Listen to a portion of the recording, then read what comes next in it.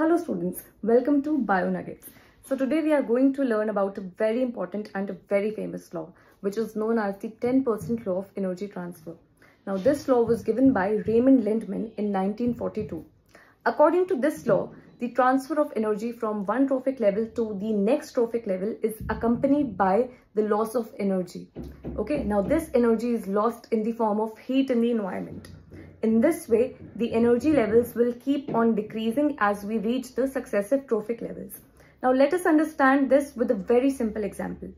Okay, now let us take the example of a very basic food chain. अब food chain के base में हम लेते हैं grass को. Okay, now grass को consume किया grasshopper ने, grasshopper को consume किया frog ने, frog को consume किया snake ने, and snake को consume किया hawk ने. So at the base level, grass ने if supposedly fix किया 1000 kilojoule of energy from the sunlight, so 1000 kilojoule का सिर्फ 10% जाएगा हमारे next trophic level पे, that is at the level of grasshopper. Okay, so grasshopper को मिला 1000 kilojoule का 10% of energy, that is 100 kilojoules of energy.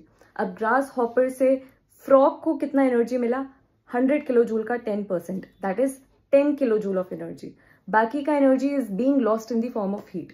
Now frog के पास है हमारा 10 किलोजूल ऑफ एनर्जी. फ्रॉग से स्नेक के पास कितना एनर्जी ट्रांसफर होगा?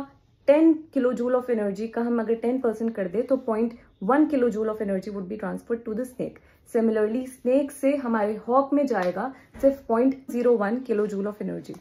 Okay, so this was about 10% law of energy transfer, students. As you can see, the energy levels are decreasing as we are going to the successive trophic levels. So that was all about the 10% law of energy transfer, students. See you in the next video. Follow me on Biology with MJ. Bye-bye.